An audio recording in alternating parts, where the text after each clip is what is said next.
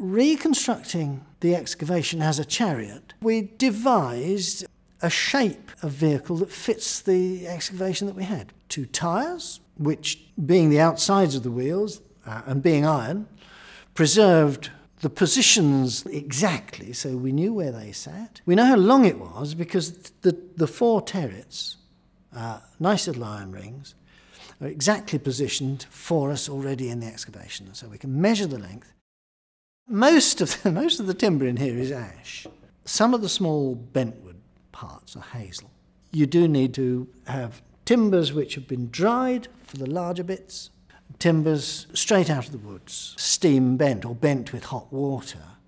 An appropriate floor would be woven out of rawhide thong, which a lot of Egyptian ones had and some Etruscan ones. Once you've made it, you find that that floor gives you just enough bounce to make it comfortable.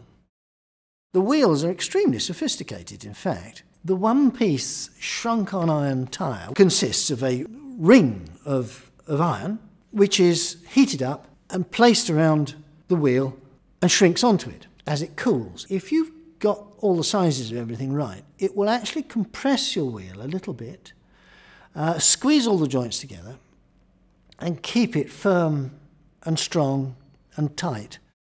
In order to hold the thing together, we've used cowskin here. So it actually is the ideal material to make these bindings. And nothing's better, really, until you get to something like fiberglass. Certainly with other British chariots and chariots elsewhere, a great deal of effort was lavished on making them ornamented.